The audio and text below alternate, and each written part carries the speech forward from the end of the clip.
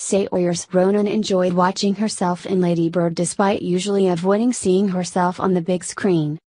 The actress bagged the lead role in director Greta Gerwig's coming-of-age film and won the Golden Globe for Best Actress Motion Picture, Musical or Comedy at this year's ceremony. 18.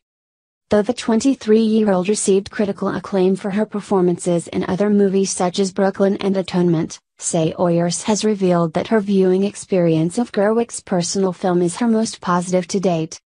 "I watched the movie for the first time last week, and it's the only time I've ever been able to watch anything I've been in and not totally hate myself afterwards," she admitted in an interview with Britain's Total Film magazine.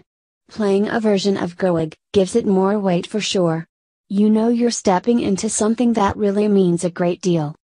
Gerwig wanted to make a film about her home and, like the protagonist, the Frances Ha director also attended an all-girls Catholic school when she was younger.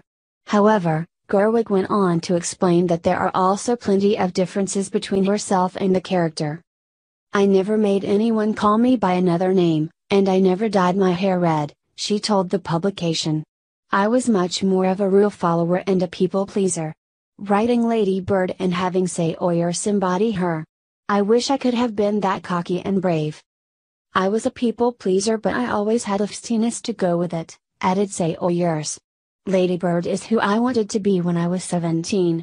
She's not aware of how f***ing brave and cool she is."